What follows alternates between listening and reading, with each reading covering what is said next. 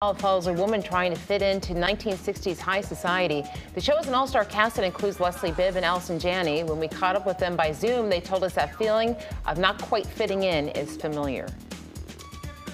I was calling Allison and I was like, what do we say? I always hate these things. I feel like I'm not that interesting and they're gonna let everybody down and they want me to say something great and I'm not gonna say anything. And what's your character's name? I forgot, we made it 2 years ago. No, was anybody gonna like the show? Would they like us? And I mean, it's every other day. And today with the frickin' social media, why didn't they like my post? Why didn't I, all that? I mean, it's just, it's all over. There's so many times you can spiral down and the more, I'm getting better as I age to go, it's okay, you didn't even want to go to that party in the first place, or you didn't even want to, just realizing that and settling into that is such a better place to be.